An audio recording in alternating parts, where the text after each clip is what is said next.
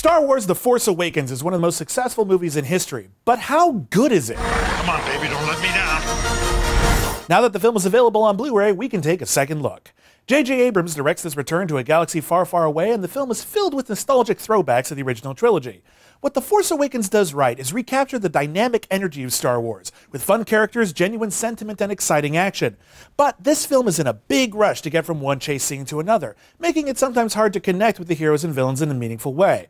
References to the old movies are sometimes used as a shorthand so that we can attach our existing affection to new characters who haven't necessarily earned it yet. The cast is great, but there's hardly any room for them to breathe because they're all just racing to the next plot point. It's a great setup for future installments and an entertaining flick in its own right, but perhaps it falls just shy of greatness. The Blu-ray looks and sounds great and includes deleted scenes and a feature-length documentary, but there is obviously a lot more bonus material left to be revealed in future home video releases. If you can't wait this long, it's worth buying now.